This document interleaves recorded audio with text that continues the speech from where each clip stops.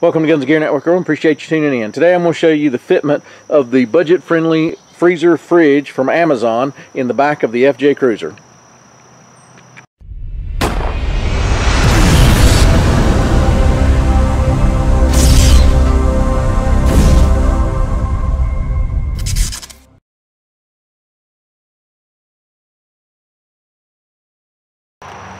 Welcome back, guys. Appreciate you tuning in. So I wanted to real quickly show you how the new fridge freezer that I found on Amazon, the budget-friendly one I did a video about, fits in the back of the FJ and kind of why I chose this one and so forth.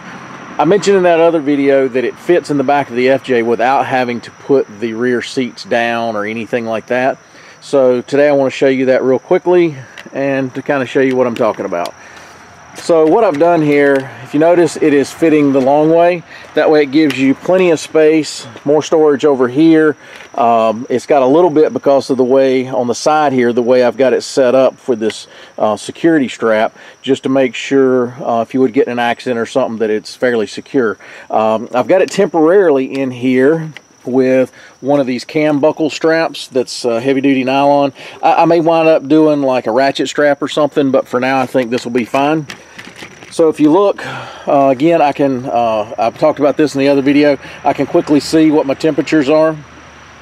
Hit the reset button and then go back and see where it had been sitting. I've got it unplugged now. Everything's back up inside and out, normal temperatures, just ambient temperature. So if I need to get into this while I'm out on the road, I can simply just loosen this, slide this down, and then access whatever I need, and then shut it back.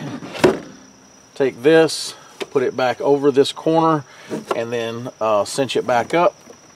And I'll show you real quick. It's pretty solid. I don't have it as tight as I could probably get it. But if you look, nice and secure, solid. It's not really going anywhere. So in like a rollover accident or something, that should hold it in. And if you're familiar with the FJ, it's got anchor points. It's got one here that I've got it at, and then the one on the back of the seat back there.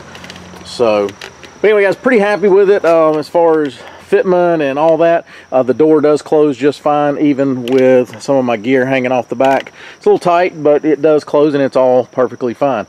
But I want to share that with you guys. Again, specific to me as far as fitment for the FJ.